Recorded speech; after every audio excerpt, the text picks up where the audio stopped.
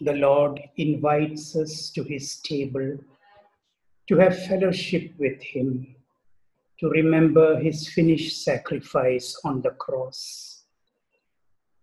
In the Old Testament, there was a day of atonement, as given in Leviticus chapter 16. On this day, the high priest entered the Holy of Holies with the blood of the sacrifice to atone for his own sin and the sin of the people. And this was only once a year.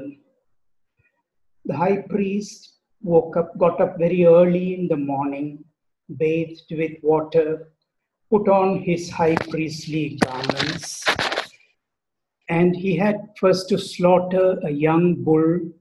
Before that, lay his hands and confess his own sins and offer the bull as a sin offering for himself. He was then to take a censer of fragrant incense and the blood of the bull into the Holy of Holies. The blood was sprinkled on the atonement cover. Then he took 2 male goats. Lots were cast. One was to be sacrificed for the sin offering of the people. The other was the scapegoat. This goat was brought forward. The high priest laid his hands on it, confessed his own sins and the sins of the people. And then this goat, the scapegoat, was led out far away and released far away in the desert. These sacrifices had to be repeated year after year. But the blood of bulls and goats could only give ceremonial cleansing. It could not cleanse the conscience. Jesus offered himself through the eternal Spirit, and his sacrifice cleanses us from every sin. It cleanses the conscience. Jesus' sacrifice was once and for all. It did not need to be repeated year after year like the Levitical high priestly sacrifices, because his sacrifice was full, perfect, and sufficient. On the cross, he cried out, "It is finished." The full penalty for sin has been paid. The full penalty for God's wrath, to meet God's wrath, has been paid. It is finished. There is no more need to offer any sacrifice. We read that after Jesus rose, he ascended into heaven, he sat down at the right hand of God. He sat down because his work was finished. The high Levitical priests always stood in the sanctuary. They never sat down because their work of atonement was never finished. Jesus sat down at the right hand of the Father, indicating that his work was now finished. Now we can approach God with boldness because Jesus is interceding for us at the right hand of the Father.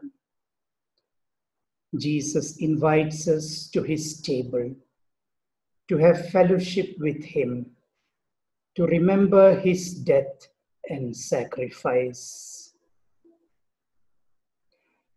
Let the elements be distributed now. And as we hold the elements in our hands, let us pray.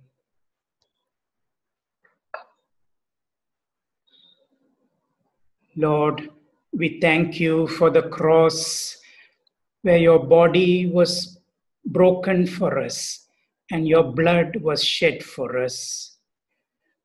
We thank you for dying for us, Lord. Lord, in the words of the hymn we say, thank you for the cross, Lord. Thank you for the price you paid.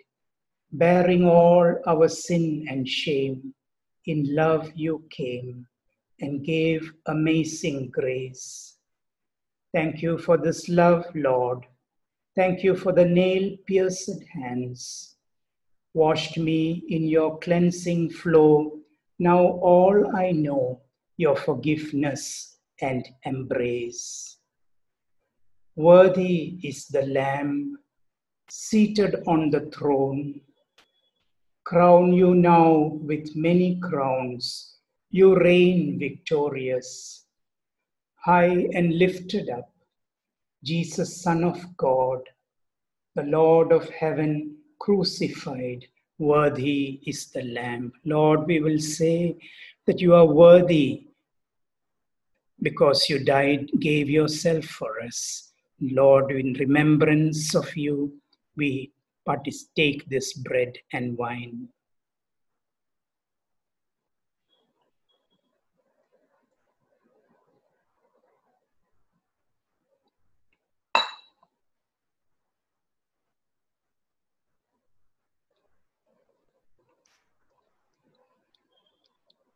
Having received the body and blood of the Lord Jesus, let us thank him. Let us give thanks. Lord, we are eternally grateful to you for the work of salvation that you have done for us.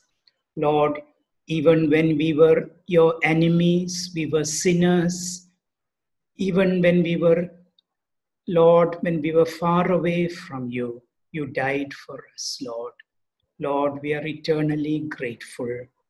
Lord, we only pray that keep us always at the foot of the cross, lest we forget Gethsemane, lest we forget thine agony, lest we forget thy love for me. Lord, keep us at the foot of the cross. Thank you for dying for us, Lord. Help us to go out and to live in fellowship with you and to show your love and light to the world around us. Thank you, Lord. In Jesus' name we pray. Amen.